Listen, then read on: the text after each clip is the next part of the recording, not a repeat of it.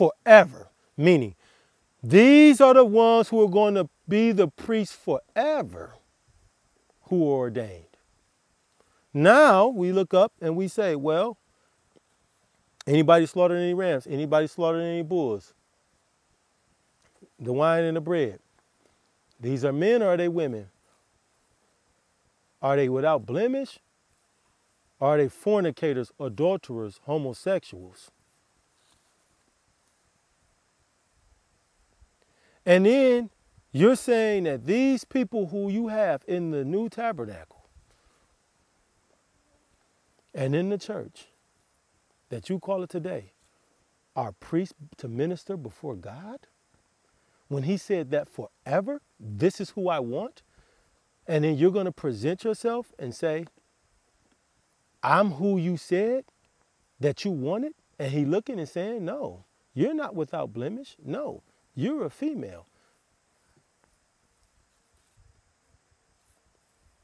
Nah, the scriptures say, come as you are. Yeah, that's right.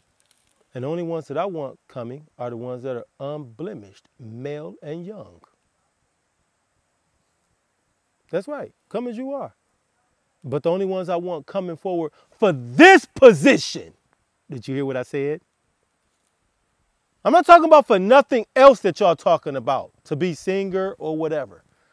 The only ones I want coming forward for this position, come as you are, that's right. But the only ones that should be coming forward for this position is unblemished young men.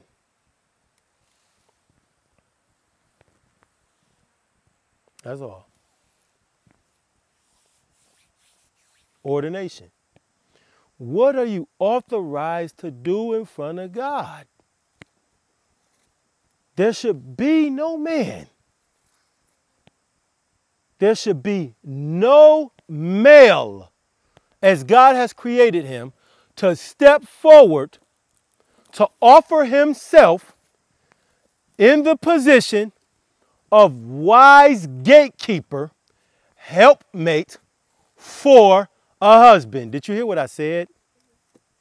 I'm going to repeat myself. What are you ordained for? What are you created? What is going to be your purpose under God? There should be no man,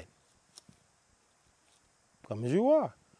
But the only ones coming forward for the position of wise gatekeeper helpmate should be women. Did you see that? There should be no man to come forward in front of God and say, well, I know what you said, but my heart is in it. I feel like my spirit has moved me with the unction. And I know I'm a male as you created me, but I would love to do this position of wise gatekeeper helpmate for this man here. What I'm saying is the Father has not ordained men to be married to men. He has not ordained one man to be married to another man and to be his helpmate. That's for all time.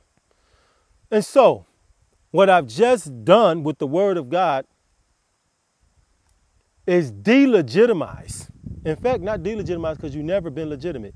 Any one of you tabernacles or churches that has married men,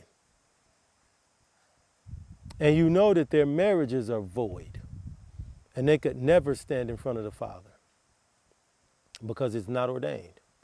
And the person who performed the ceremony is not ordained. Because anyone who stepped forward in front of the Father and was ordained would never do such a thing.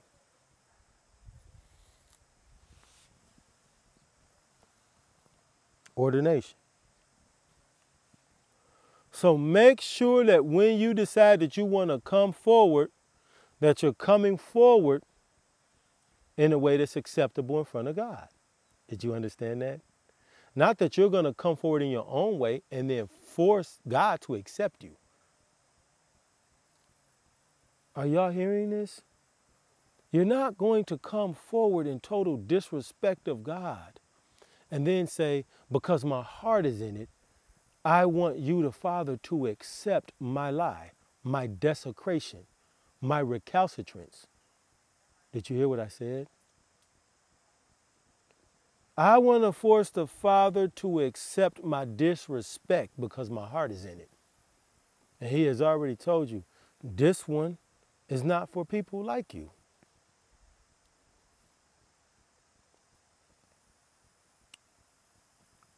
I'm coming to a close. It's not a long one.